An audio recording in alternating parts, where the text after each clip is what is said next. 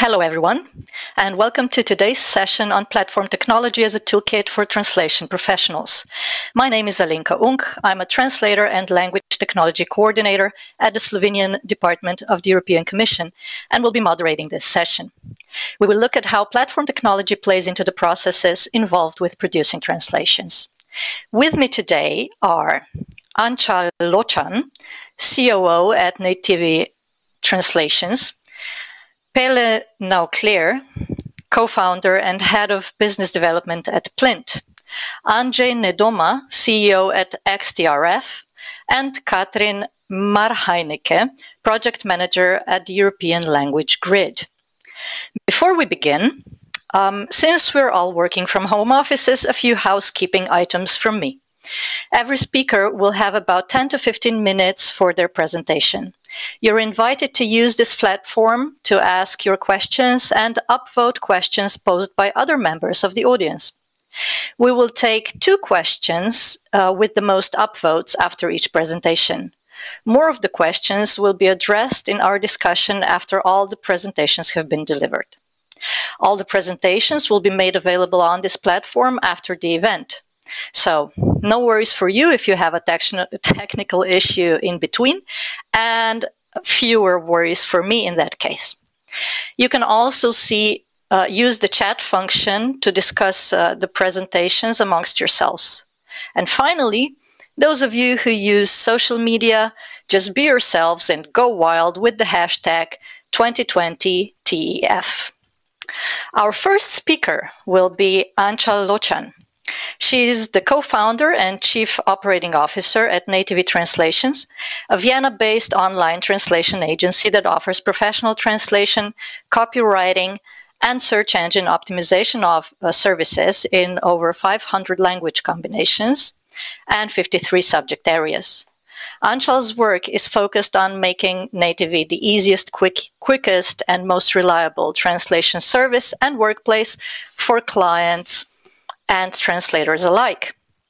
She heads the sales division, which is proud to count several Fortune 500 companies in North America and Europe as clients.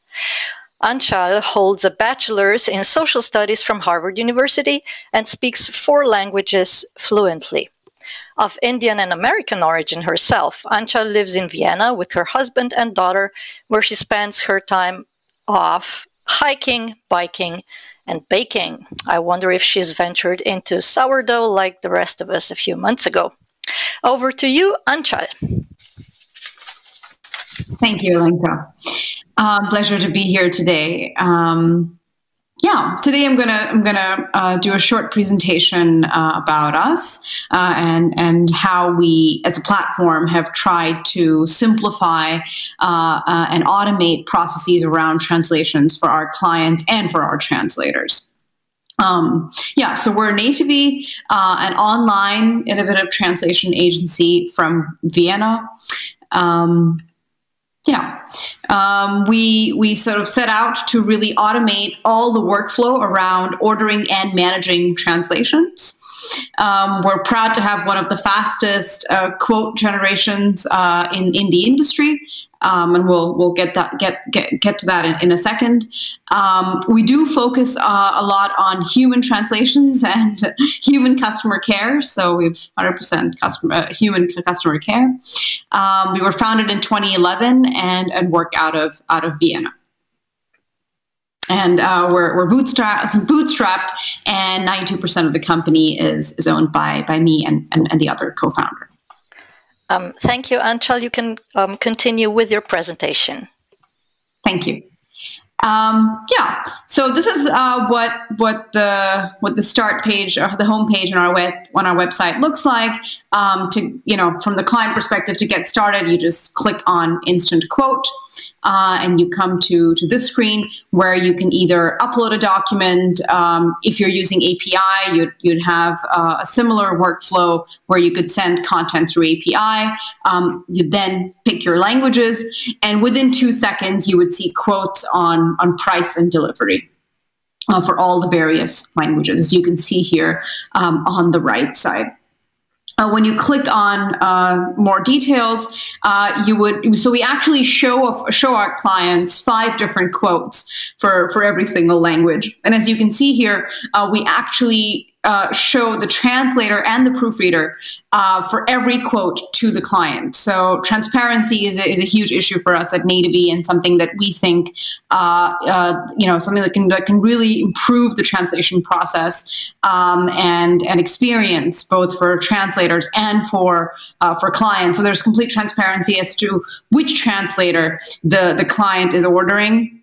And every translator builds sort of their team of, every client builds their team of translators. And as you can see, you see here with a picture and the name, which translator you're picking. So you would see the delivery date, you would see the price, and the various translators. And there's a little bit of variation in the price, depending on what the translators, what rates the translators have entered. And we'll come back to that in a second. So you pick the quote that you like, then you just go ahead and click on Proceed to Checkout.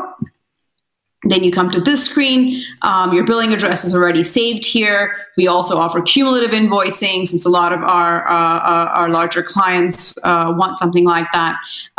You can add a title for this job, special instructions. If you're ordering an IDML, you might want to upload the PDF, the source PDF, as an additional file here, so the translator has both views.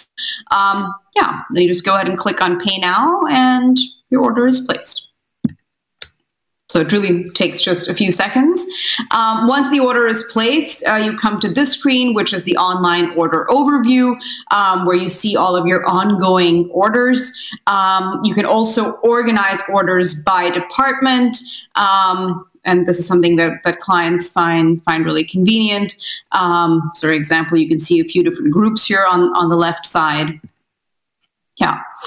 When you click on the details on any of these languages, you can also chat with the translator, and this is what that looks like. So this is another thing that our translators and clients find extremely helpful, which is really to be able to have this direct line of communication that doesn't necessarily involve the project manager as a middleman in every scenario. And the translator and the proofreader are also directly connected through the chat. We ask the client to rate their translations, which is another thing that was brought up in my session yesterday, which translators find very, very helpful to really know from the client, what they liked, what they didn't like, or to see any revisions that they might have undertaken for the final version. So translators can also see this once the client has entered this. We allow for company-wide order management, something I talked about earlier.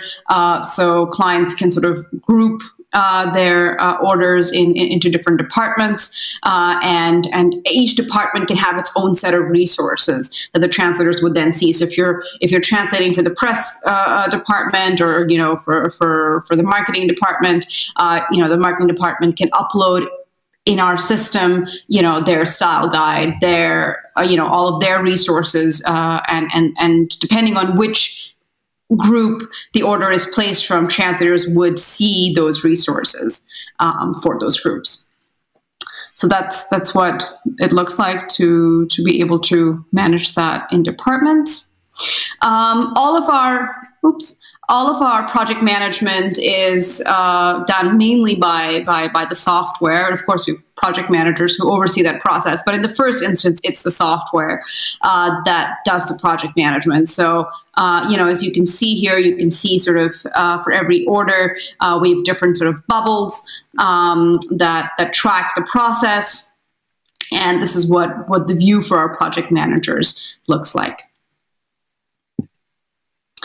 Every action is also tracked and logged in our system, something that's also really helpful from a GDPR perspective and from an information security, digital security perspective.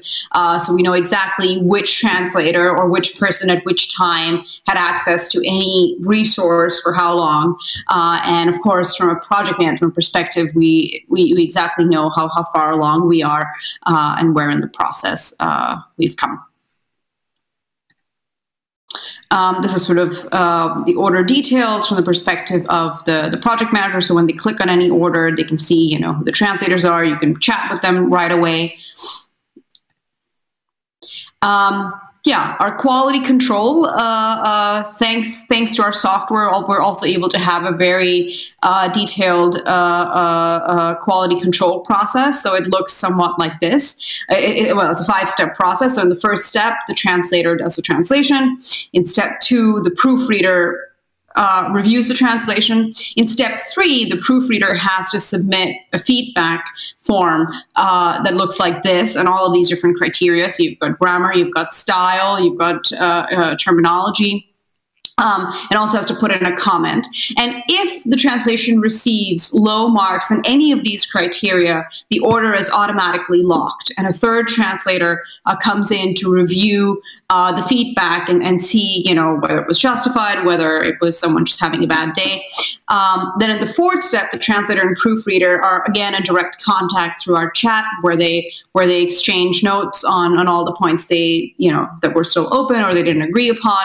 And in the fifth step, after this review process, the translator finishes the final version of the translation and also gives a feedback to the proofreader.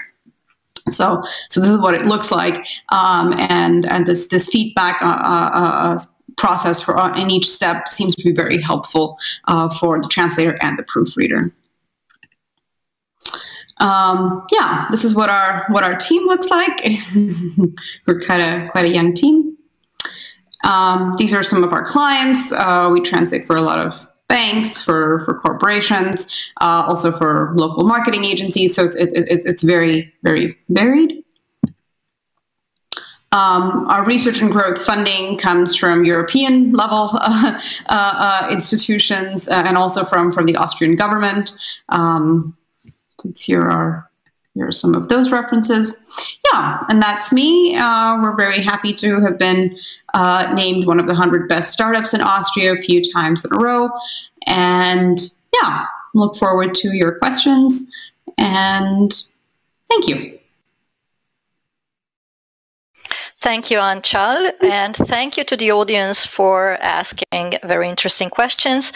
The one with the most upvotes right now for Anchal is, how can you be sure that the turnaround time will be possible if you haven't talked to the translator before?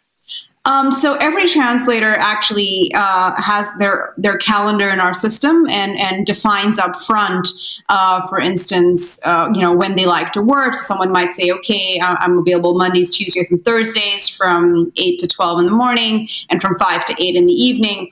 And based on that, our algorithm we'll calculate the delivery dates, and our algorithm will pick the best match for our clients. So there is a calendar in the background, and translators can also put in a vacation or put things on pause if they're not available for a certain amount of time. So we do know when you're available and when not. And linked to that, I also want to say that translators also add their own pricing in our system. So every translator decides what they will be paid for a job. So they enter their rates per word, and based on the number of words that we calculate in any job, that's what they receive a job offer on the basis of. Thank you, Anchal. The second question would be, how do you know that clients are able to assess the quality of the translation at all, let alone in terms of grammar or punctuation? I mean, this is a classic issue, no matter whether you work through a platform or a traditional agency. Clients very often have their colleagues in the various regions where the translation you produce ends up being vetted. So yeah, that's what it's on the basis of. Thank you, Anchal. We'll take some of the rest of the questions in the final discussion after all the presentations. But right now, we're moving on to our second speaker, Per NAUCLÉR. He is the founder and head of business development at Plint, formerly known as Nordisk Undertext, a leading subtitling company in Sweden. He has spent his career in media localization and is a veteran subtitler and project manager. More recently, he is the architect behind Plint's new media ecosystem for content localization and distribution. Over to you, Pele. Thank you. Let's pray for this to work. And here we go. I hope everyone can see my screen. And also, I've retreated to my basement as I had to steal my son's headset. I'm working from home, and he's looking for it. So hopefully, we'll get through this without him showing up. Thank you very much for having me. I will be talking about media localization a little today. And this presentation is really a part of a larger presentation, which is called Disruption of an Industry. The format today is a bit too short for that, but I'm not going to be here all week, but I do have a session this afternoon and be happy to talk more about it then. I don't use the word disruption very often or lightly, but when it comes to the evolution of a media landscape, I can't think of a better word. The ways we consume media, news, music have changed entirely. In less than 10 years, we've grown accustomed to any choice whenever we want it, or whenever it pleases us. The traditional media companies have been more or less overrun by a new generation of players, pure play companies who are digital at their core and very often data-centric and mobile-first. This new landscape has changed the playing field for media services companies like Plint that feed into these digital supply chains. So a few words about Plint, the company then. It was founded back in 2002 by myself and a group of subtitlers with a mission to provide quality translations to discerning clients. I remember that's what it said. But as it turned out, there weren't that many discerning clients back then. So we quite early turned to technology to at least provide smarter services. We're still very focused on quality, of course, but there you go. We certainly found our client base almost 20 years later. And in 2018, we were the fastest growing language service provider in the world. And we're still growing.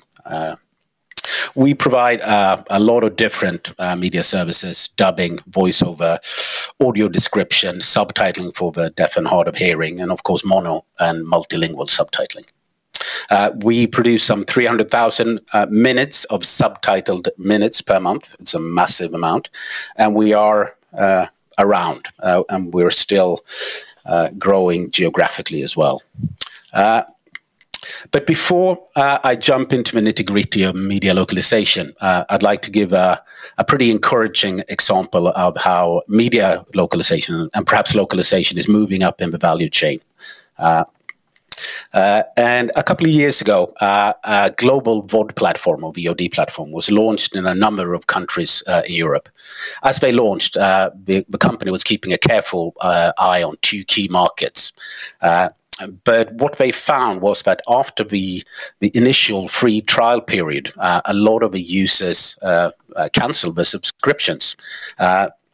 They tasked Gartner, an external research company, to investigate and create a strategy to avoid this churn of users. And Gartner's recommendation was to do what was called a full globalization effort.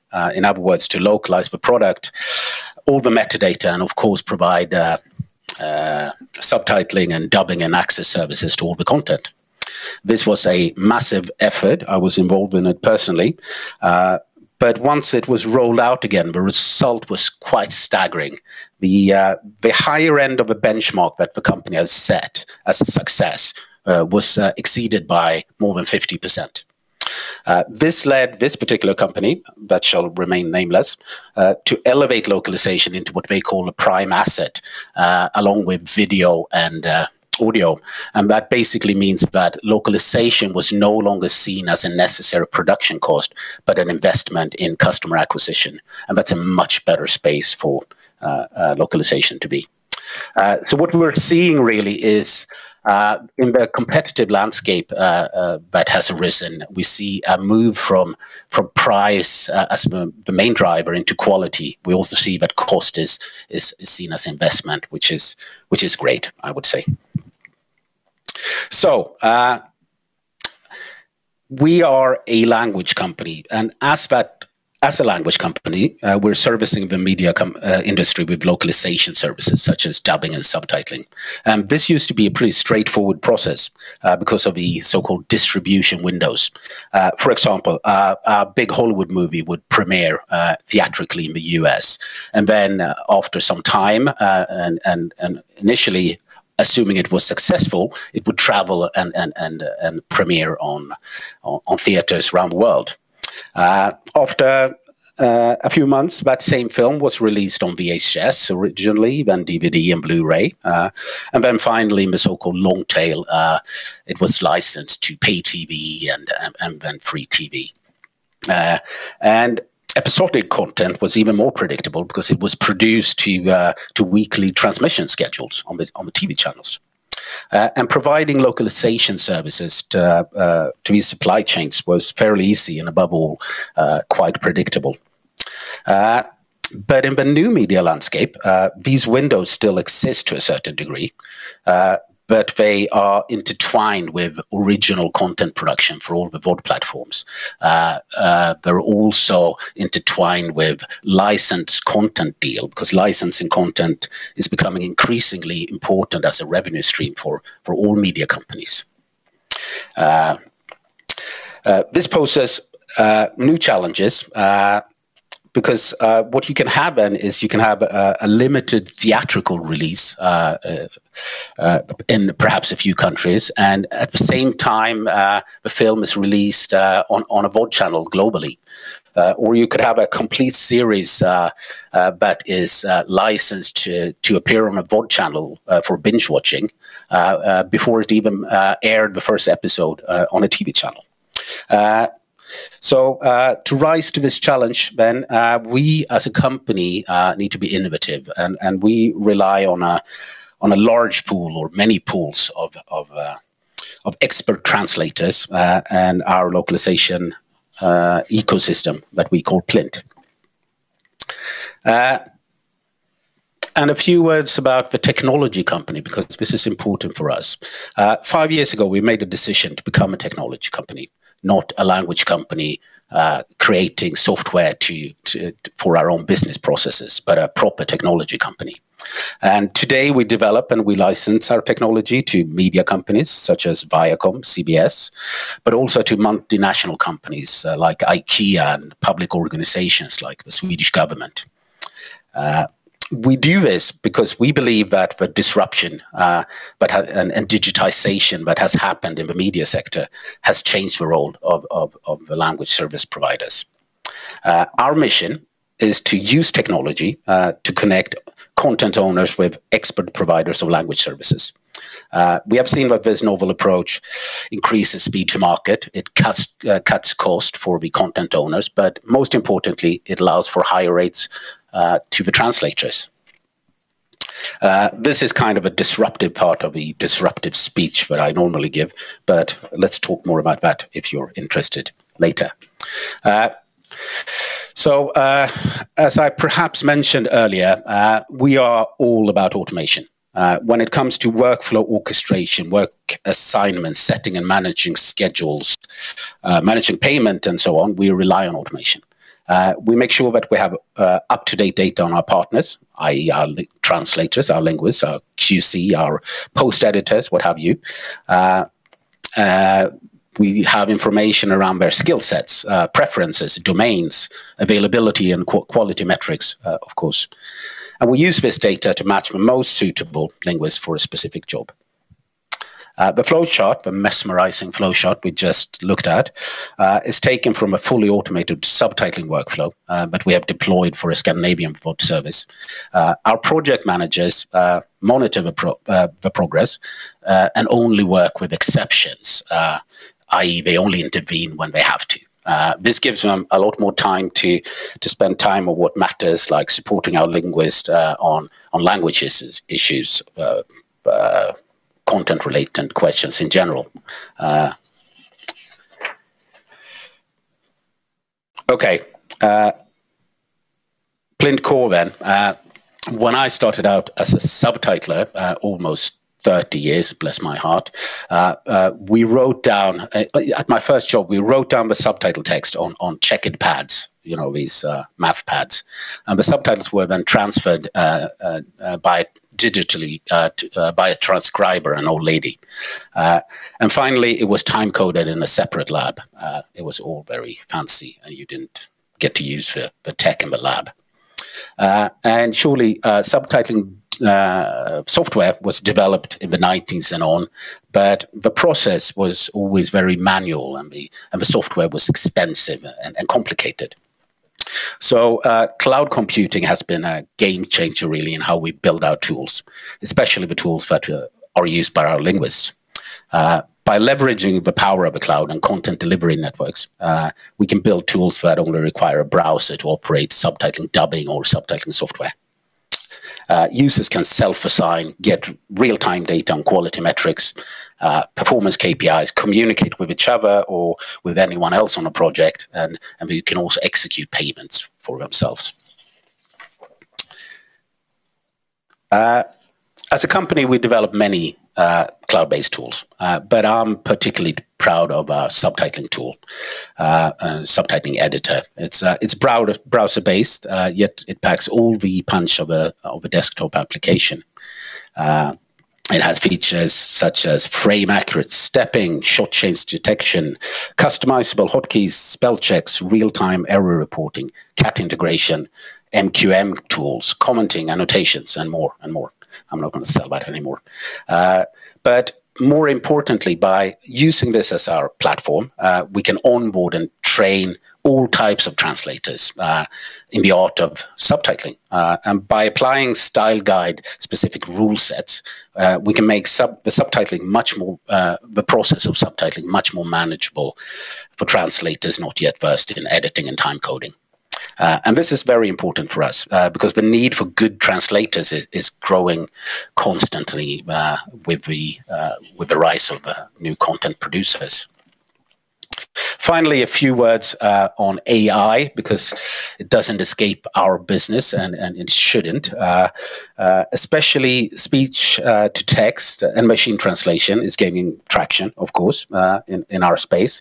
And as a technology company, we're very keen to find smart solutions in order to meet the increased volumes and shorter turnaround times and create other efficiencies. But as a language companies, we're equally concerned about creating sustainable models where the technology empowers our linguists, and that the outcome for them and for us as a company is better tomorrow than it is today. I think I'm done. Yes, I am. Thank you very much. Thank you, Per, for the presentation. Now, the translation business and subtitling have come a long way since you started in this business, and you've described the pathway of it quite well. Do you have any thoughts on where the future is taking us? Oh, millions. I think that media localization, and there's it's still such much, some people like to call it a craft, some likes to call it an art. I would like to call it something in between. I think there's so much room for improvement when it comes to eliminating the tedious manual processes that you do as a time coding, typing a lot of things, but the art, the condensing, and the beauty of subtitling will remain regardless of what tech we put in there. So I think that there's always going to be a need for high-end localization, or subtitling. But what we're also seeing is that there's so much content that now can be produced by using machine translation, by using ASR, speech to text. So there's a broadening of this. But there's also, we're seeing a lot of traditional translators coming over to media localization. We're really happy about that because there's a shortage of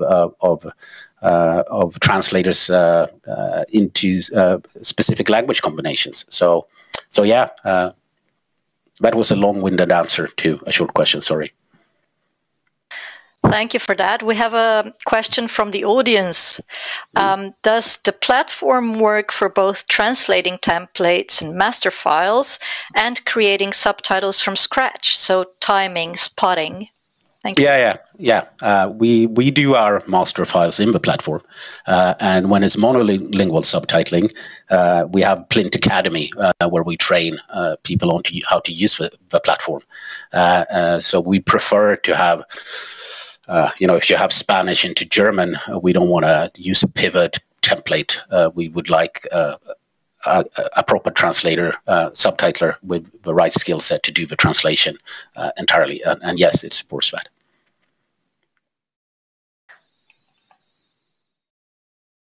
So, one more question. Don't see myself. Is everything working okay? I can hear you. Okay, hold on. I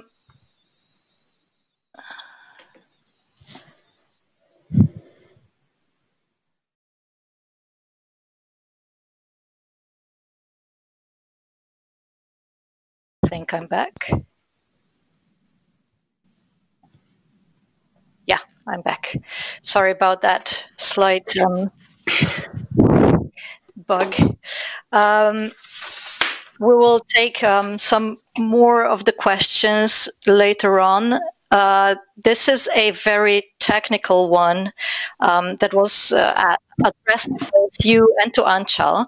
And I'll ask this one here, as I have plenty of questions left to ask Anchal later.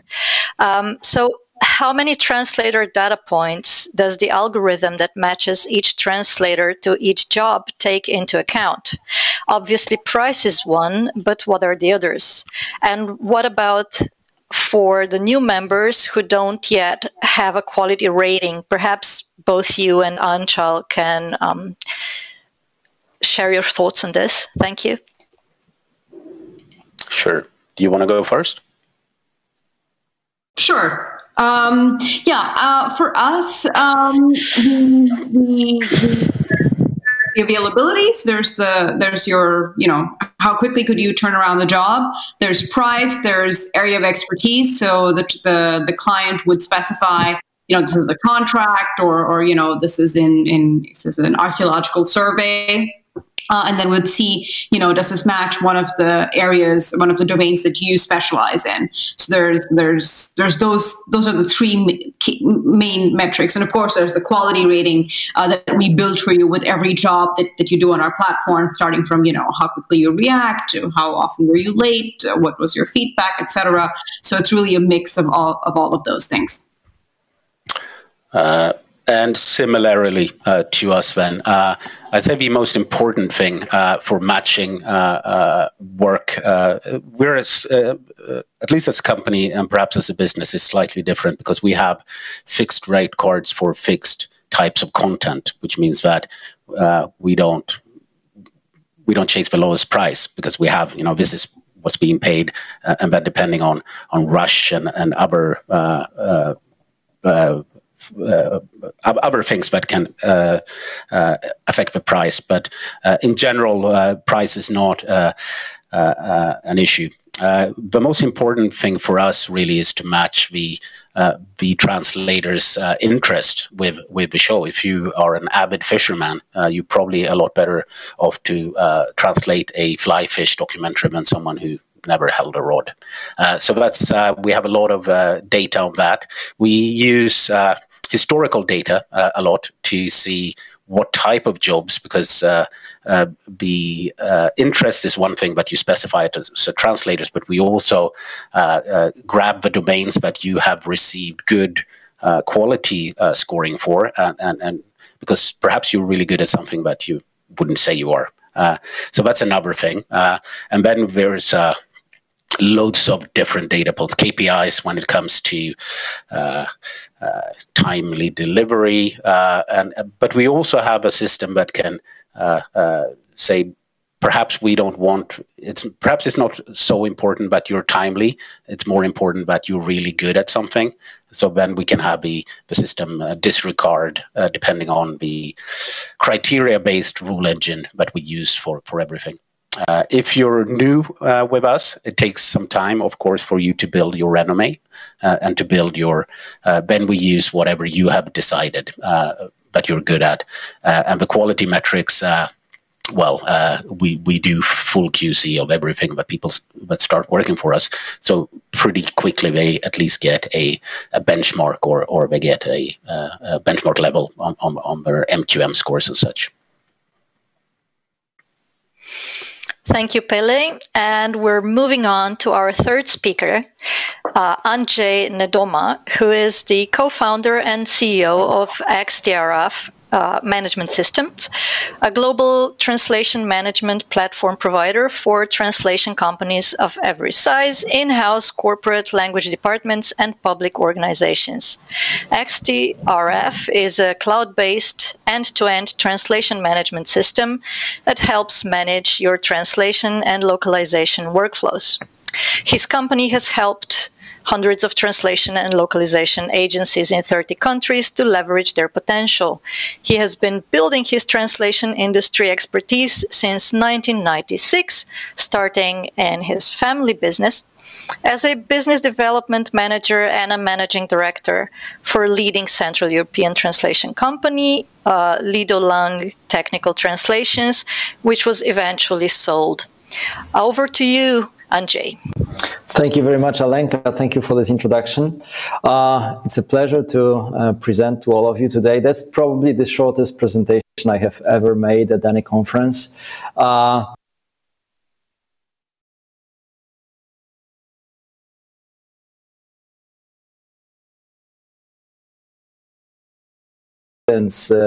Universities, translation companies, corporate departments. So there's lots of content that I'd like to share with you.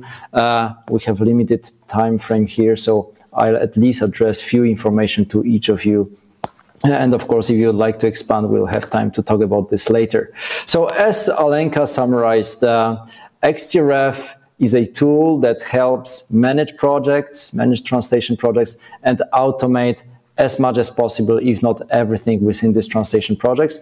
And by this nature, we are, of course, working with translation companies and localization departments within organizations or corporate entities.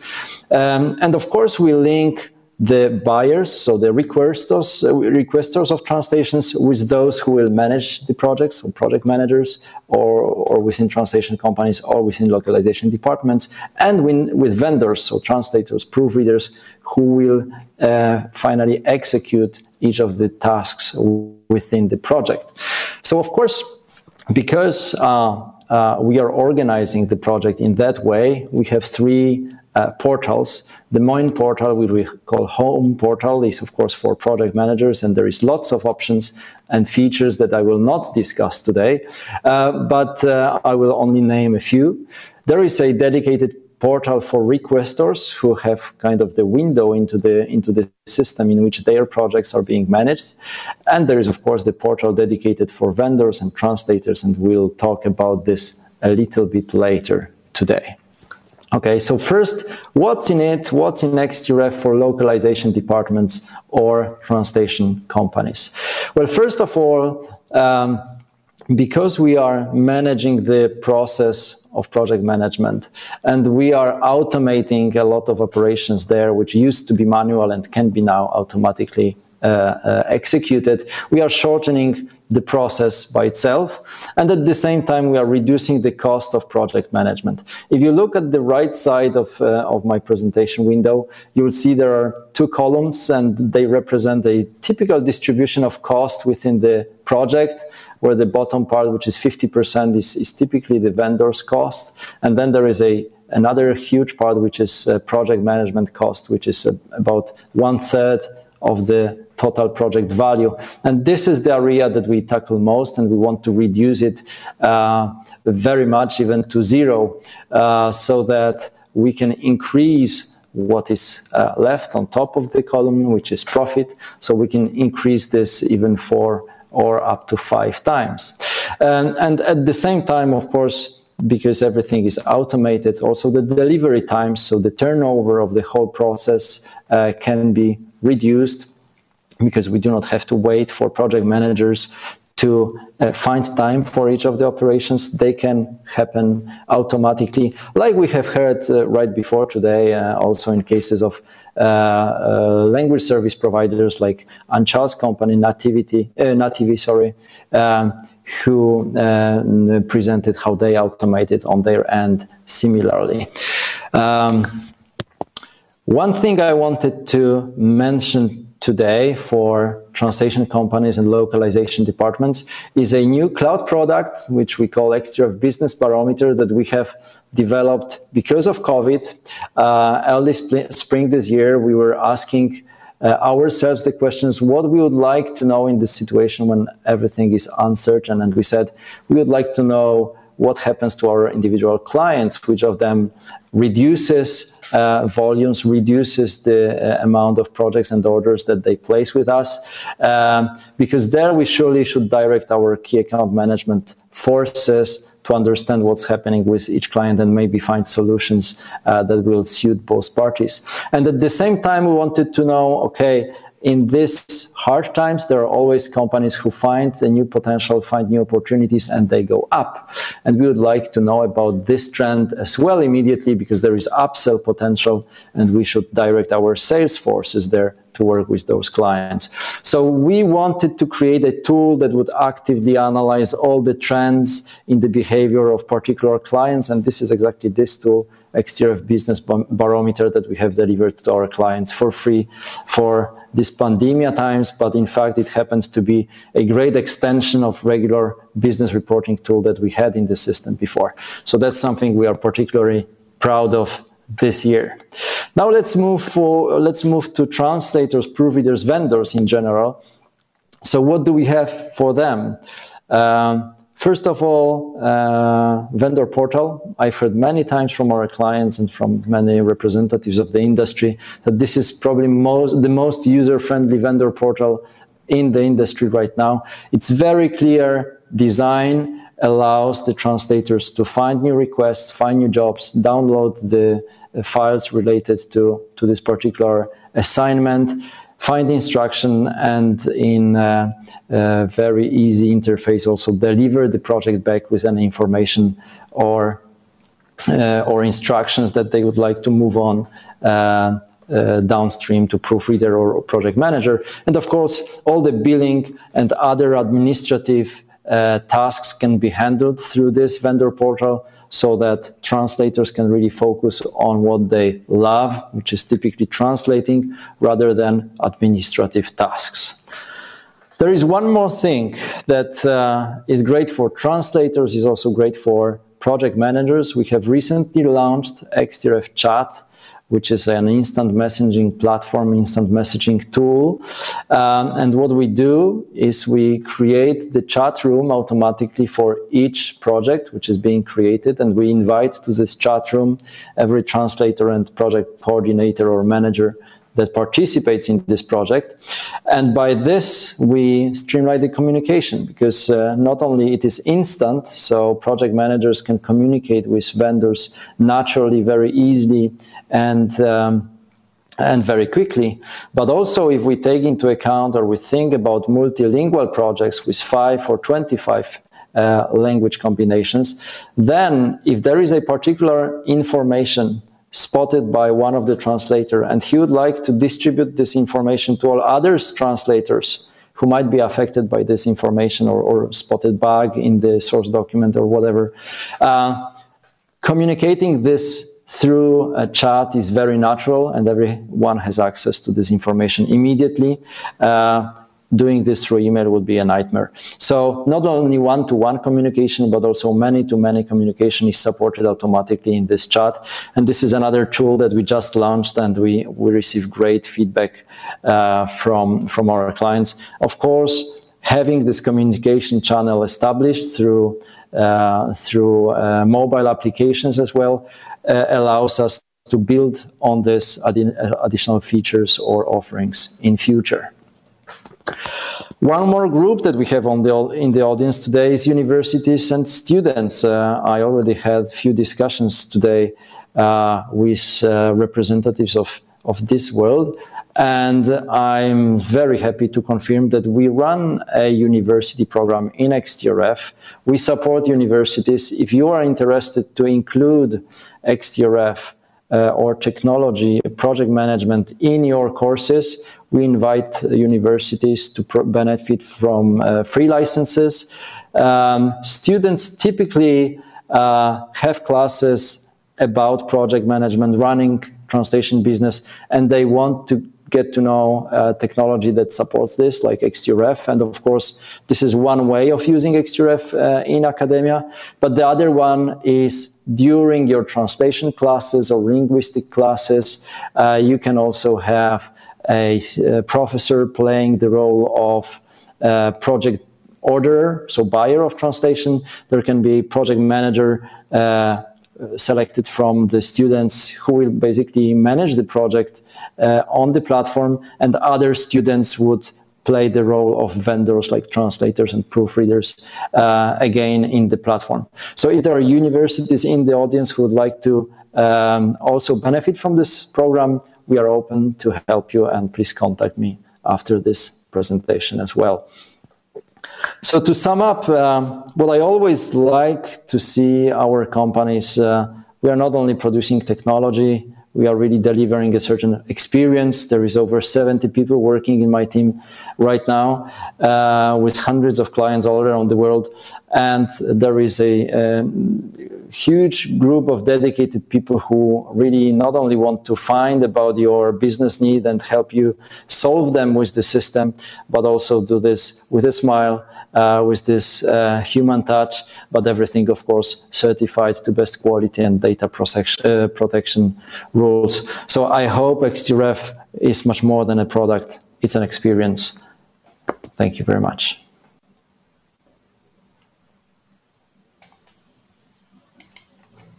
Alenka, over to you. What's this? Thank you, Andrzej. What's going on with my camera? Hopefully it's there. Right.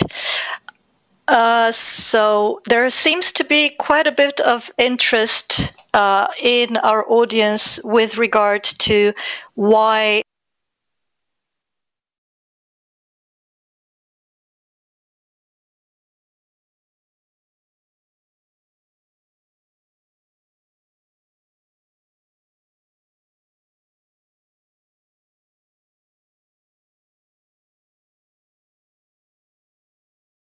translators today about how to promote their work so that project managers could use them, could new translators, and basically benefit from their offering in their production. Usually project managers are so flooded with new requests and new jobs that they really try to outsource the works, try to assign the projects to translators they know will confirm, or they know will deliver good quality, which means that they limit the choice of translators to the very small group. Typically, it's about 5% of all resources that translation companies have in their platforms, in their lists. Of course, if we could expand the pool of translators from which we will choose, it will not only mean that new translators can start cooperation with a translation company, but also there can be a certain price benefit, because typically from the larger group we select the benefit in terms of pricing is also there. So automation can help both groups. Translators get into new clients because they will have the chance to get the job not only from the project managers that know them, but also from the others that do not know them yet. And at the same time, a translation company can benefit probably from a better price offering at the end. Thank you, Andrzej. There's another question coming from the audience. The audience would like to know whether your company has its own translators, or do you just sort of rent the program for them to use? Yes, so we are a technology company. We are not offering translation services. We do of providing translations, so we do not have our own translators. We offer technology. Yeah. Okay, thank you so much. We're moving on to our final speaker, and we'll then take the rest of the questions that have been posed since the beginning of the session. Our last speaker is Katrin Marhajneke, who actually at some point in time worked with Andrzej. It's a small world. She is the project manager of the European Language Grid project, ELG. She holds a master's in linguistics, American studies, and Russian studies. After her studies, her work in the field of German as a foreign language took her to Eastern Europe. In 2006, she joined the translation industry, where she worked as a lead linguist, business process and quality manager at Lionbridge and at Textinform in Berlin. In the EU-funded Horizon 2020 project, QT21, she coordinated the linguistic annotation tasks. In January 2019, she joined the Speech and Language Technology Group at the DFKI, German Research Center for Artificial Intelligence. Over to you, Katrin.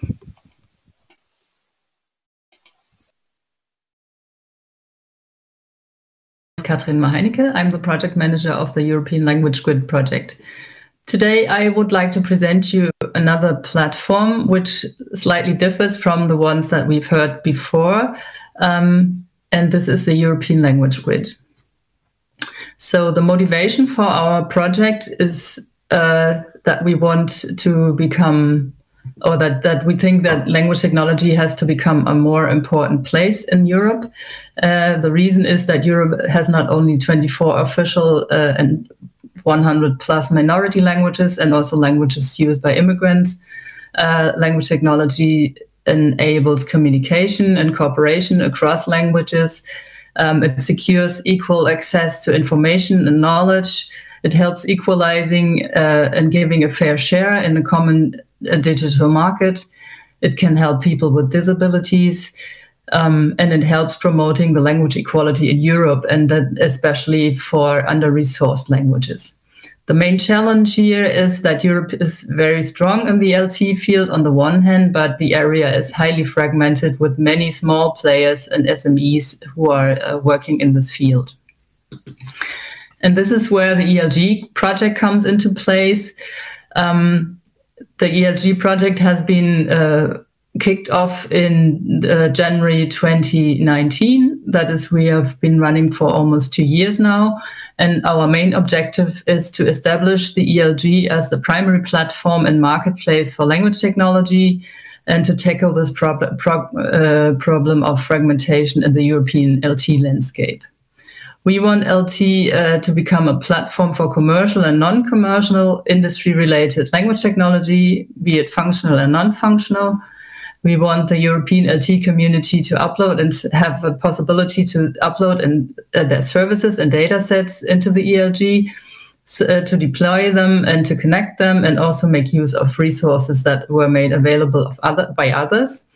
By that, businesses can grow and benefit from scaling up, and we want to unleash an enormous potential for innovation that we see in Europe.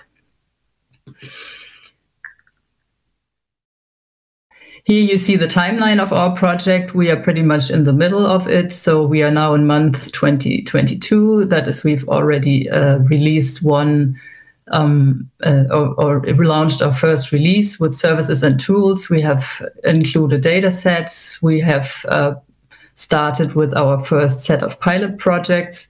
And we have also the first edition of our sustainability plan in place. So what is ELG? Basically, ELG consists of three ingredients. These are the ELG platform, the ELG content, and the ELG community. By platform, we mean the basic infrastructure of ELG, the back end and the front end. This is built with a robust and scalable, widely used technology, and this is constantly developed further. The users, or we have the ability to scale with this growing demand and supply of resources. So this can be adapted to the growth of ELG. We have have established an interactive modern web interface, and we provide the base technology for the catalog or directory of A, the functional services, and B, also for LT companies, research centers and research projects, because we not only want to present the content, but also want to function as some sort of yellow pages of the European LT. The second ingredient of ELG is the content. By content, we mean services, language resources, data sets, and tools, and the content of the catalog or the directory. We have, on the one hand, functional content that is running LT services that can be integrated into other systems. And we have non-functional services, non-functional content, which is language resources and data sets, but it can also be records of companies or research groups.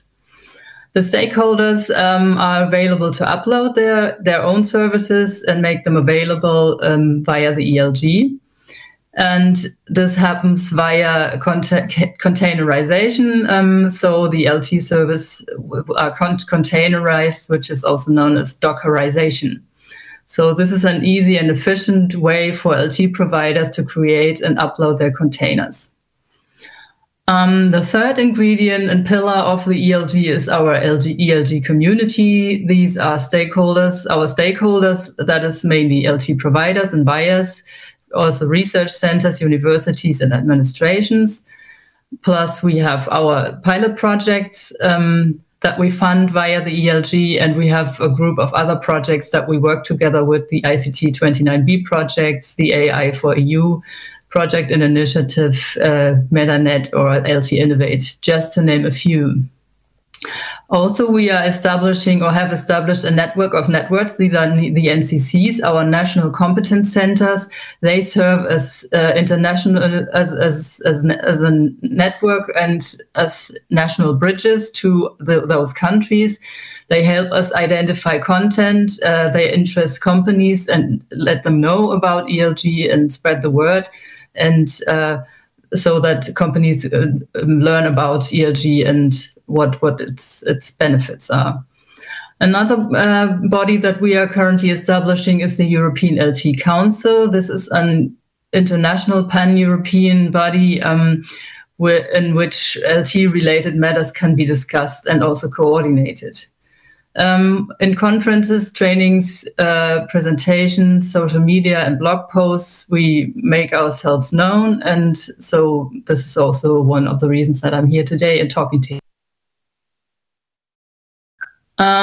So these are the three ingredients that ELG make. Basically, let's have a quick look at our first release and its features. So the first, that is the current release, has been launched in May 2020. We have some features already implemented here. These are user registration, authentication, authorization, user management. We have the possibility for LT metadata upload, metadata conversion and harvesting from other data resources is already possible. People or users can browse, search, and download for LT data. The LT service registration and integration is possible. We have a try out and run functionality in ELG. We have also documentation on the APIs and on the platform itself in place. With the time of the launch of our first release, we had roughly 90 languages represented, 580 data sets included, and 170 tools and services integrated. But these numbers are constantly growing as the ELG is under development and constant enhancement. The roadmap for the second release is or on the roadmap for the second release is LT data uploading. We refine our storage technologies. The processes and user rights and policies are more fine-grained and more fine-grained defined. Batch upload of metadata and data where applicable is possible. We implement our ELG catalog UI. Also, we work on enhancing the APIs for the integration and the service execution, and the documentation is also currently constantly worked on. So this is a snapshot of an ELG search. Here I've searched for the term machine translation, and if you hit the search button, there comes a row of matches. Here on the left-hand side, you can see the services, the service types and technologies, and also the languages that are involved. And if you click on one of those hits, then you get into another window which looks like this. Here you find all the details. So you get an overview of the tool or service. You get a link to the documentation. You get a link to the tryout feature, and also some code samples. And you learn, of course, more about the resource provider and get additional information. If you're interested in that, I recommend that you go to the live grid, which I will link in the end of this presentation, and then you can have a look for yourself and try it out. So who's our community? Our main stakeholders and users are companies that develop, integrate, and purchase language technologies, but also these are universities and research centers. And we also aim or have in our stakeholder group public administrations who also purchase and use language technologies, and professionals like translators or editors. Moreover, we are catering for other organizations like NGOs, and also have funding agencies that support the development of language technologies in our stakeholder group. This is, of course, also administrations like the EC and regional administrations. So sustainability is an important topic because ELG is not just a project, but a long-term initiative. For that to be sustainable, ELG needs high availability and performance. Also, of course, things like service level agreements, billing functionalities, and support are needed, which we are currently working on. And all these requirements create quite some costs, as you can imagine. So costs for bandwidth, hosting, the team, legal support, and so on. And in order to cover those costs on a long-term basis, we are currently discussing business models. So there are a couple of options: a for-profit company, a non-profit company association, or also a foundation could be possible options. At the moment, we are discussing as I said, the models that are in place, and find a consensus hopefully very soon. And by the end of the next year of 2021, we aim at establishing our own legal entity. In ELG, we also have open calls on pilot projects. These are projects that should broaden the ELG portfolio and the language technologies and data sets, and they also demonstrate the usefulness of ELG. For that, we have approximately 2 million euros in place, and we can fund each project with roughly 200,000 or up to 200,000 euros. At the moment, we have 10 pilot projects running already, and the second open call is running until the end of November. For that, SMEs or research organizations can apply. So to summarize what I've just said, at the moment, there's no current, no scalable cloud platform available in Europe that serves as a broker for a broader variety of multilingual services, resources, or data sets. We want to establish the ELG as the primary platform for LT in Europe, and by that bring together and unite a network of European experts. We want ELG to become a technology hub and a matchmaker for both LT industry and LT research. And we wanted to become the marketplace for the whole LT business space, so to strengthen also Europe's position in this field. ELG, that's important to stress, is an initiative from the European LT community for the European LT community. And if all that sounds interesting to you, I would really recommend or invite you to visit our project website, which is europeanlanguagegrid.eu, and check out our live grid, which is live.europeanlanguagegrid.eu. And if you would like to learn more about all sides of the ELG, I warmly invite you to visit our virtual conference Meta Forum, which will take place on the 1st, 2nd, and 3rd of December. It's as usual free of charge, and this year, like all other events too, in a virtual format.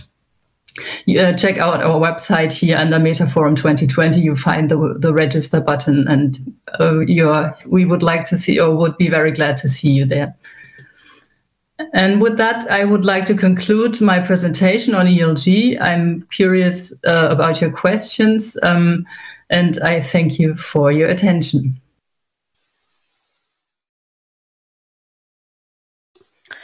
Thank you, Katrin. Now on to the questions. Our audience is interested to know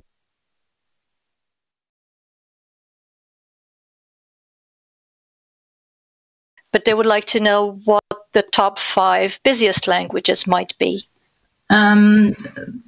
Maybe I should clarify this a little bit. So I cannot say which are the busiest at the moment in terms of which services are downloaded most. But what I can tell you now is, well, the most represented is English, which is for several reasons.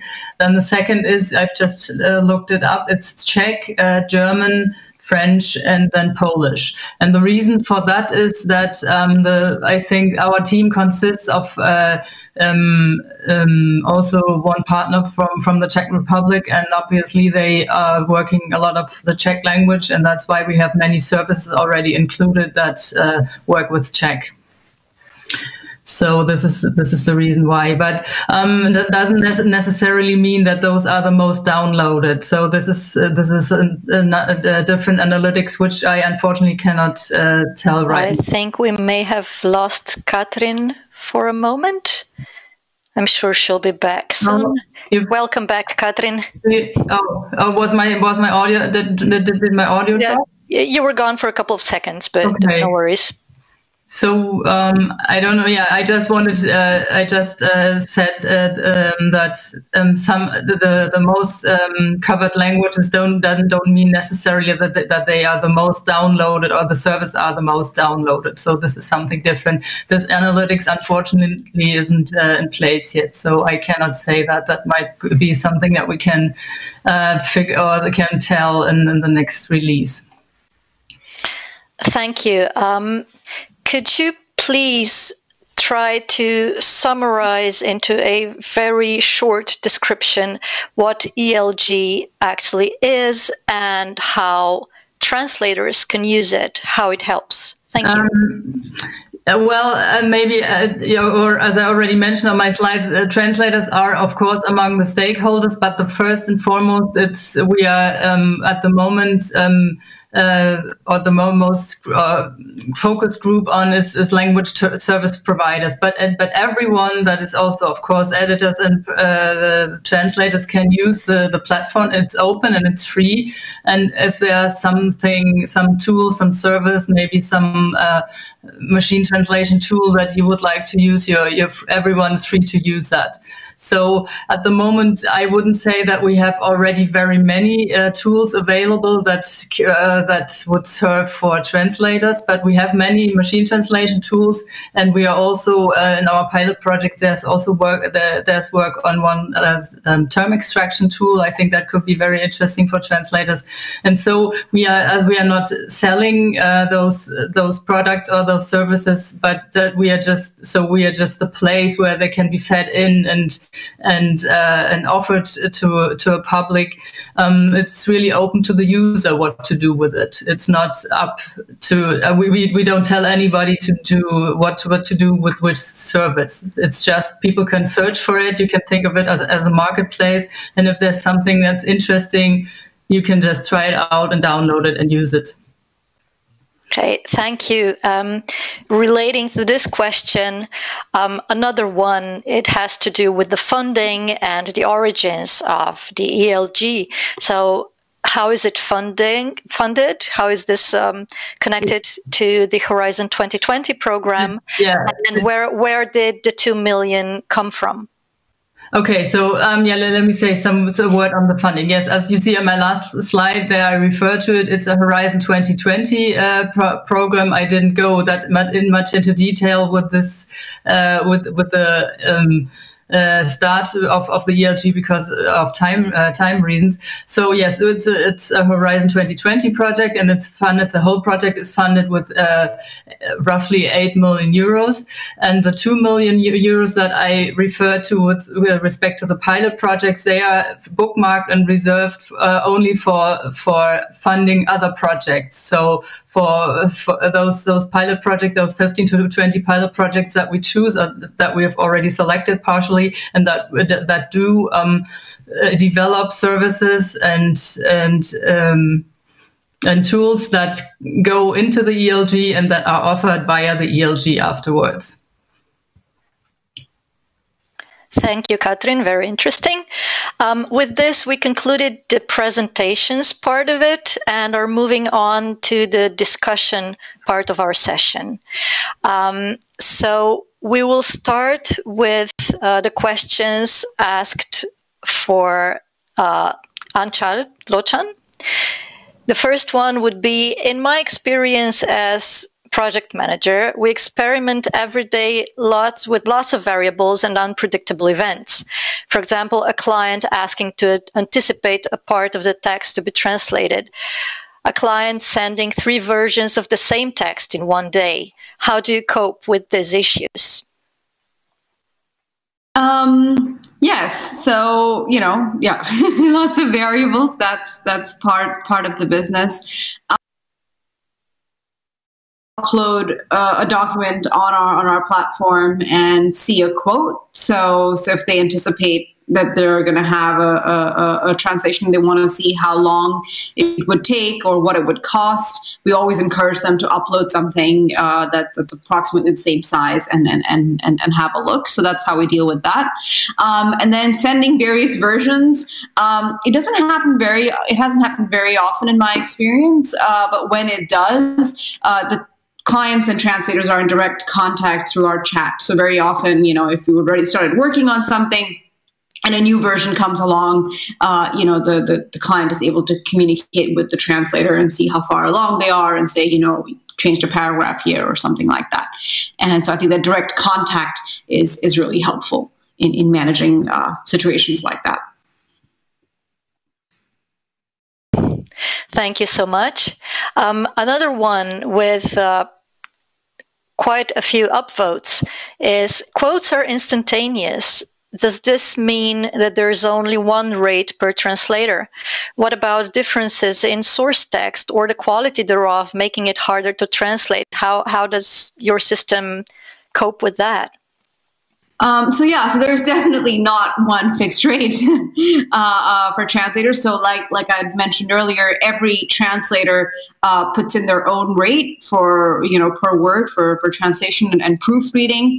And on our platform, clients do also see a little blurb if they go into the details about each translator. So someone might say, hey, this person's a little more expensive, but they have 20 years experience translating legal content, and for that reason, I would be happy to pay 20% more or what have you, you know, to have that expertise. So no way do we want to engage in any kind of price dumping, and very much to the contrary. We really want to put the translators in the driver's seat and say, you know, what's fair pricing for you? Please enter that into our system. And then, of course, the only thing the algorithm does is you know, sort of take care of the extremes. So, you know, if you're very, very high or, you know, very, very low, then it's somehow not a serious quote from the translator side. But you know, barring that, you know, it's really also about your expertise and your experience, and also showing that to the client. Thank you. So, and how much translators earn really is quite a hot topic all around. So I would like to ask the other speakers if they would like to comment on this or share their thoughts on how the new technologies are affecting the earnings of translators, for example.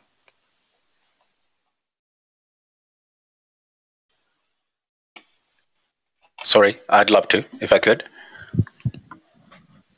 Go ahead, please. Oh, cool.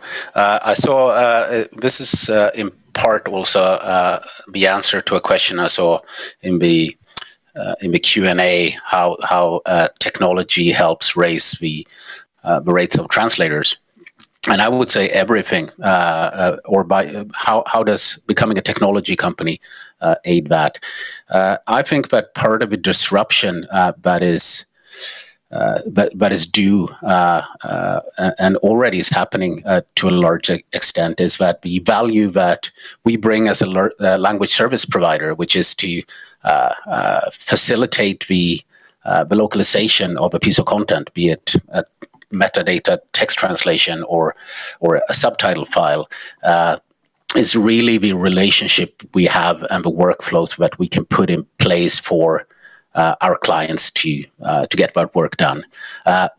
When you allow, or when you put technology in the hands of your clients instead, or as we do, you create a direct link between the translators and the content owners. That gives, because then a lot of the overhead that is associated with a localization service provider goes away, because we put automation in place, which means that all the stuff that we normally need to charge for, project management, payments, scheduling, all of that stuff is being done automatically. And the return on that investment should be not only our clients and ourselves, that money goes into raising the rates of the translators. So we, in fact, pay for, at least with some of the projects. Not every client is as eager to pay as much, but with some clients we pay up to 30, 40, 50% more than the normal market rate due to this automation. So I would say that technology has everything to do with raising the rates of translators. Thank you, Per. And oh, go ahead. Yeah, if I can add something to this.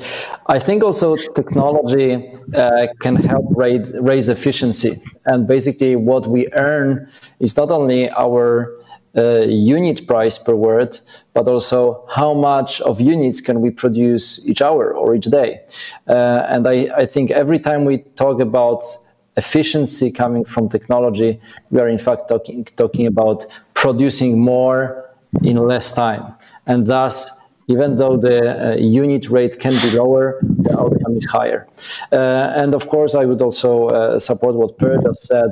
Well, basically, companies are always squeezed between, you know, the budgets that clients have and the increase in rates that translators would like to expect. So what they have to do is really cut costs internally or eliminate some costs internally so that they can still maintain their balance even though they are squeezed from the both sides. So technology naturally supports that as well.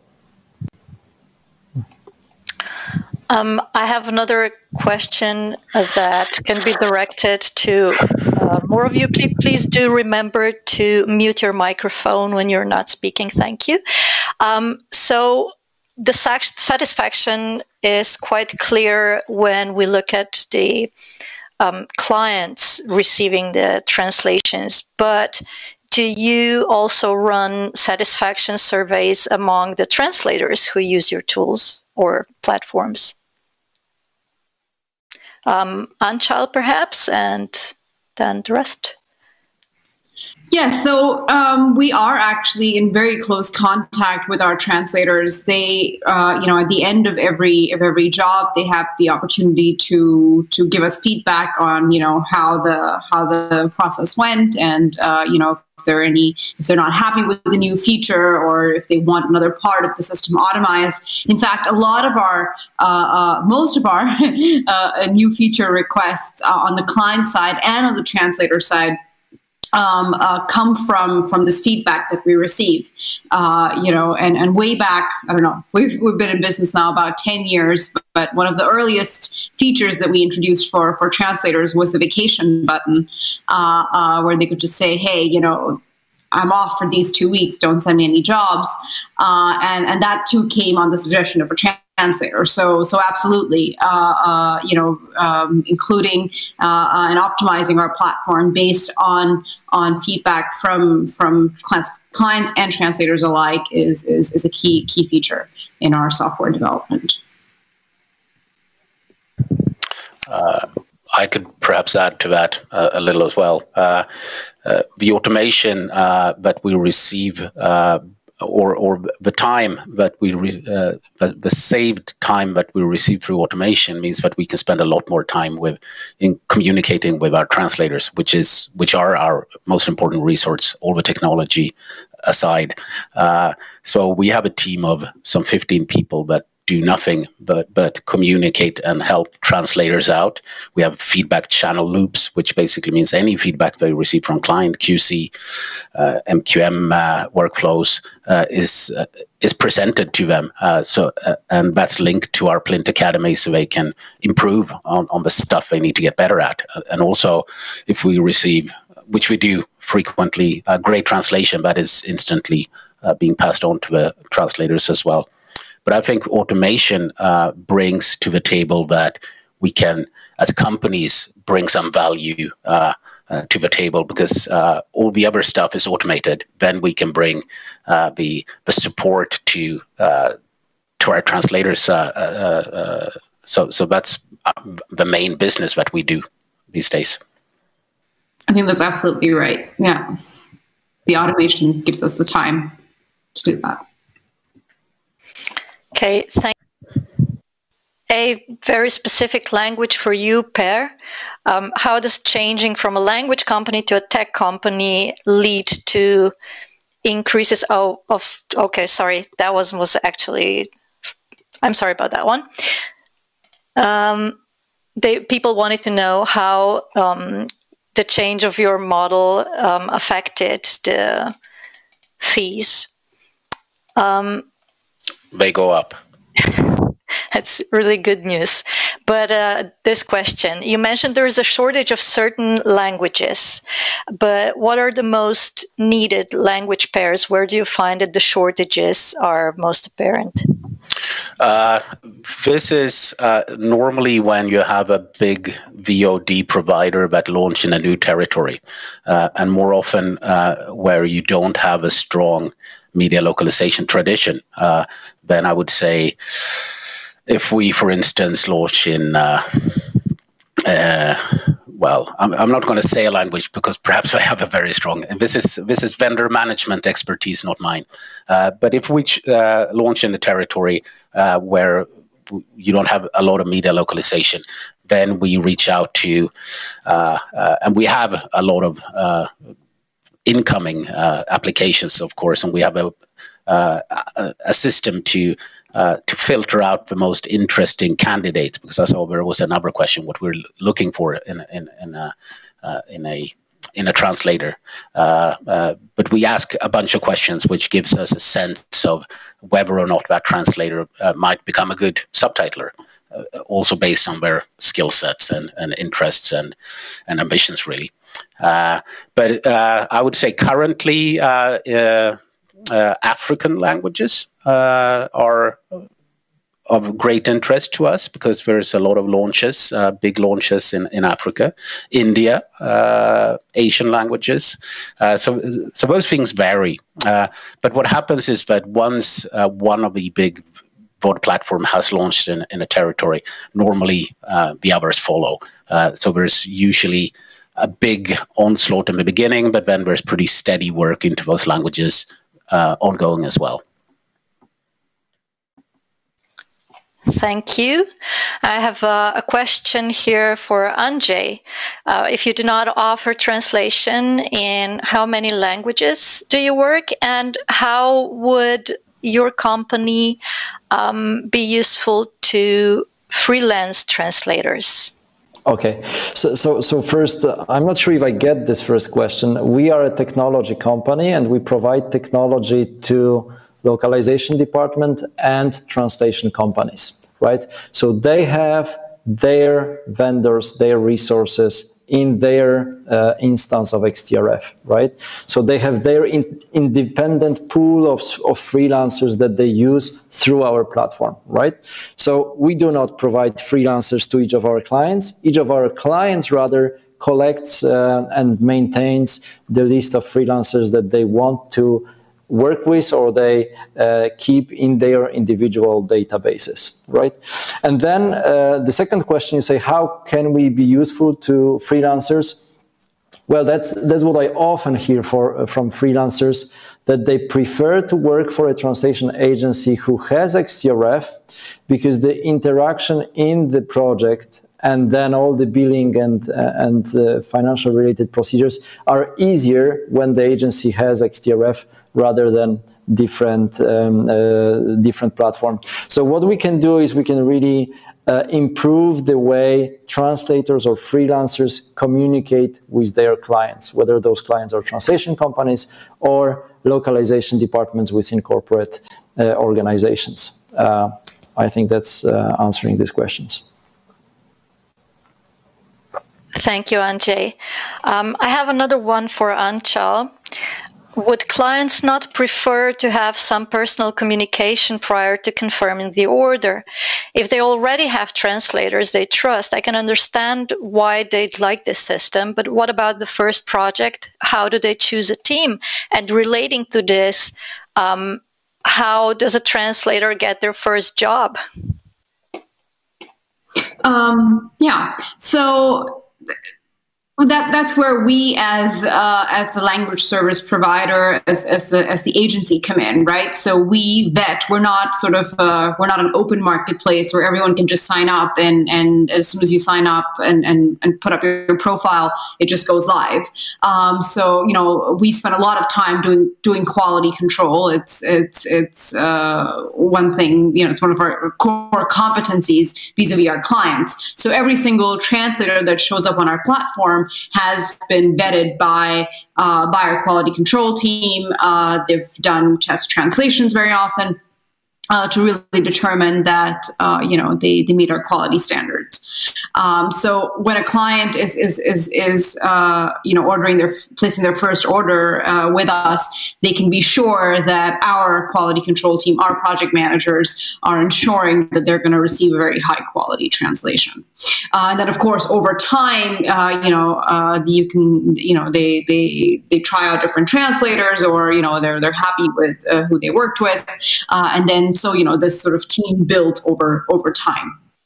But yeah, so there is no communication with the translator that's necessary right off the bat. And how to, they sign up, we vet them. Once their profile is ready, they go live, and then they're shown to clients based on their areas of expertise and their availability and all of these criteria. So yeah, that's how it works. And of course, we ensure that we have enough work on the platform that they would get jobs. That's for sure. Yeah. Thank you. For Katrin this time, you couldn't really go into the languages that would be best represented at ELG, but could you perhaps tell us which areas of technology are most sought after? Well, where is the interest greatest? What do people look for the most? Maybe before I answer this, it's still a little bit too early to analyze that, because the system is only live for a couple of months. So we have we have services there and various technologies. That is MT for one thing, text to speech, automatic speech recognition, and also information extraction. And there are services now, as I said, around about 500 or 600. What we are now doing is doing the marketing for the European language grid. So it's not yet in a stage where we can say, okay, we had 300 downloads of this and that MT tool also. So this is something that will happen in the near future, but the first public release is only open there for 3 or 4 months. We don't have these analytics yet. That's something that's going to happen hopefully very soon, if the word is spread and people get to know this platform and understand better what it can do. But as I said in the beginning, I know, of course, what I can say is which languages are represented. That's out in the open. Everyone can see that, but I cannot yet say which services and which languages are downloaded the most. This is something that will come in the next releases, where we will introduce those analytics. Okay, thank you so much. Thank you to all our speakers, and thank you to the audience for sending the interesting questions. I'm afraid that's all the time we've got. The debate was interesting. The presentations, don't forget, will be uploaded after the session ends. It will be available on our platform. I would also like to thank our technical team for all the support and the hard work they've invested in this event. And I hope I haven't clicked too many wrong things during this session. The next one begins at 4 p.m. Professional platforms joining forces for a strong and resilient language industry during and post-COVID. That's all from me. My name is Alenka.